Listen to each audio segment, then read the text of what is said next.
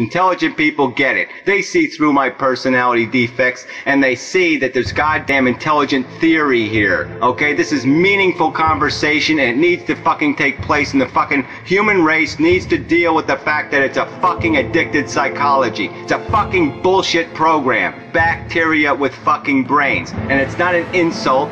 It's not meant to degrade you. It's just pointing out the truth. That we are programmed animals, the need is programmed into us, the whole game is programmed into us, and it only makes sense because we're fucktarded enough to think it makes sense.